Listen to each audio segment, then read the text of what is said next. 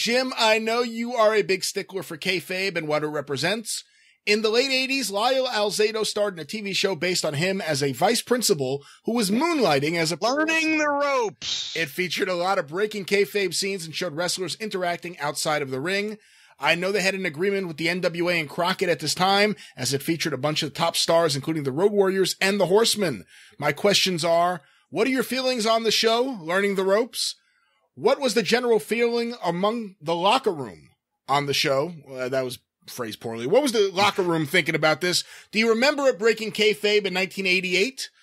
I can only find the complete pilot episode. Did you or the Midnight ever get a chance to appear on it? And do you have the complete series in your vast library? Good fucking God. No, I taped it at the time to watch it when it was available because I was on the road all the time. I didn't watch TV from, at least in prime time, from 1982 until fucking 1991. But I taped them to watch them. I didn't like them. I had to keep an eye on them. I kind of looked at that show like somebody snooping around my property. They weren't doing anything actively fucking illegal, but I wanted to keep an eye on them. That was the whole thing. It was a fucking deal where they'd made a deal with the office that they could get talent because they were obviously either Vince didn't want to deal with them or somehow what are you laughing about? I find that funny that it was like Vince refused to deal with him, so they just went to Crockett. He's like, sure. Well, I'm saying to you that they would not have been at that point, a television production company would not have chosen the NWA guys as the first people they wanted to be on their TV show unless for some reason there was some in somehow. Right. And that they couldn't be in the WWE or they couldn't work with the WWF or they'd had Hulk Hogan on the fucking show. So I don't know what, I think it was out of Toronto and, and who knows what the fuck. The point is we ended up having our guys appear on this fucking show where Lyle Alzado pretended to be a fake fucking wrestler and I didn't like it, but the company was doing it. No, the Midnight Express and Jim Cornette were never on it. Stan Lane actually did some kind of scene.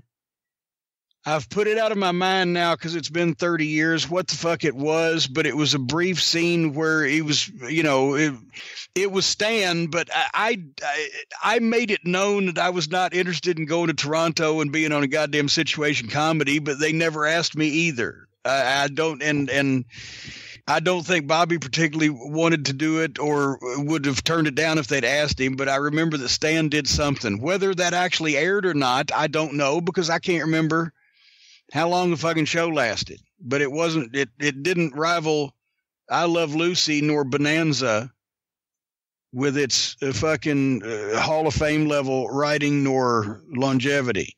When I was a kid, in 1989, it aired right after WWF Superstars of Wrestling on Saturday mornings on Channel 5. And it was kind of cool because you'd see the Brainbusters, Arn and Tully, on the WWF show, and then Learning the Ropes would come on. They would be like in the opening, and then there they are on the show. So you couldn't really grasp what's going on. They look exactly the same here as they do there. But the Road Warriors are here. And that was right when I was getting into the NWA. So it was kind of cool seeing like the Road Warriors and other people on TV. But I can understand why you wouldn't like it. Yeah, at that point, and what the other guy, I mean, a lot of the other guys, past curiosity once or twice, I don't know that everybody was regular viewers. I don't know whether everybody thought it was as bad as I did in terms of the kayfabe thing, or whether they just thought it was a shitty television show. I don't know. The guys made a point of watching all of them. And I think you got $500, I believe, or something of that nature, maybe 500 or 1,000 or whatever, if you did the show. So if anybody, they figured maybe they'll book me and give me $1,000 since they're going to do it anyway, was probably the fucking thought.